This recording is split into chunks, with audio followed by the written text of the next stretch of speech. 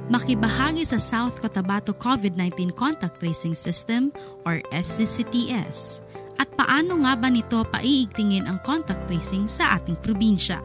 Una, magkakaroon muna ng Rapid Household Profile Survey sa mga barangay na sakop ng probinsya.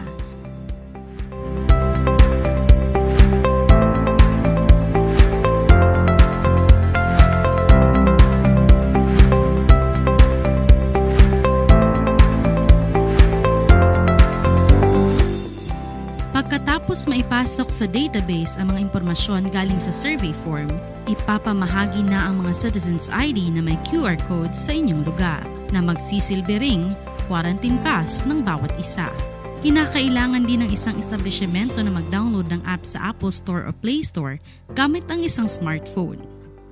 Ang mga nakaparehistrong establisyemento naman ay magkakaroon ng username at password upang magamit ang app sa pag-scan ng QR codes. Ang layo nito ay upang malaman kung sino-sino ang mga pumasok sa lahat ng pampribado at pambulikong establisyemento na pinupuntahan ng isang tao kada araw at kung sino ang mga naging kasabay nito sa oras na iyon.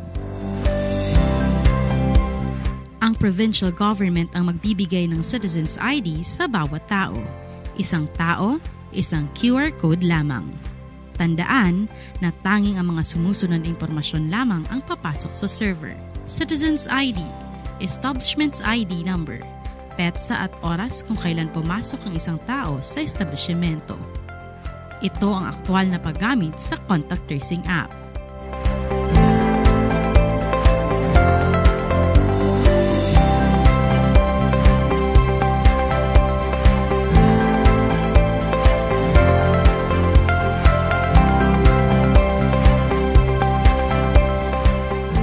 Malalaman din ang eksaktong araw at oras ng kanyang pagpasok. Sa ganitong pamamaraan, makukuha natin lahat ng pangalan ng mga taong magiging probable at suspect dahil sa mga nakasabay at nakasalamuhan nito. Mag-login gamit ang iyong username at password sa mobile app.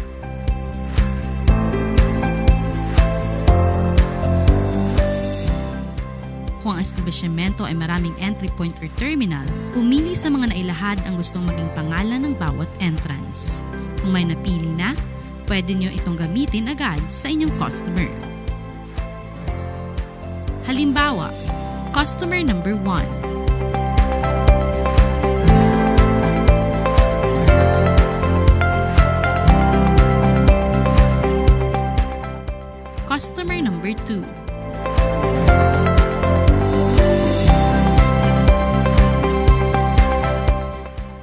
Customer number 3. At upang masync ang data sa server, pindutin lamang ang green button na makikita sa kanang ibaba ng inyong screen.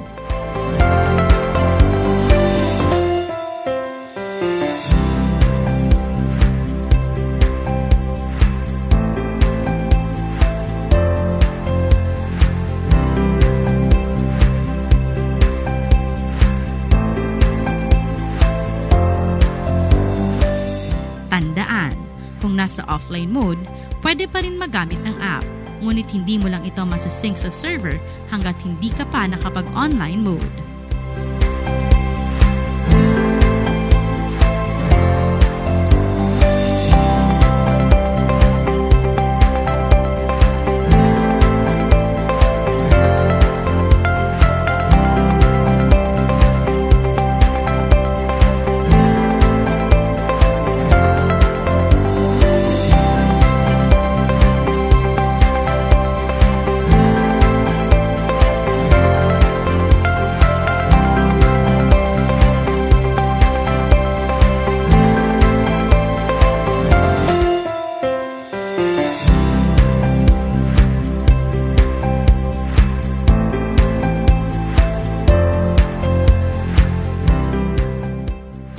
Madali at napakabilis lamang po, di ba? Paano naman kapag ang isang tao hindi niya dala ang kanyang QR code or Citizens ID?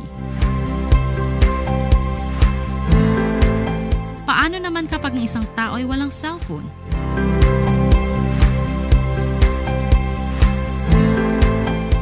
Nag-aalala ka ba na may makaka-access ng iyong datos at malalabag ang iyong data privacy? Ang otorisadong opisina lamang na pwedeng maka-access ng iyong datos sa system ay ang Provincial Epidemiology Surveillance Unit ng South Cotabato. At gagawin lamang ito for the purpose of contact tracing sakaling magkaroon ng positibong kaso ng COVID-19. Hindi ito gagamitin sa anumang kadahilanan na magiging paglabag sa Data Privacy Act ng ating bansa. Tandaan na ang SCCCTS ay gagamitin lamang upang paigtingin ang contact tracing sa mas mabilis, ligtas, at naaayon sa lahat. South Cotabato, angat ka sa lahat.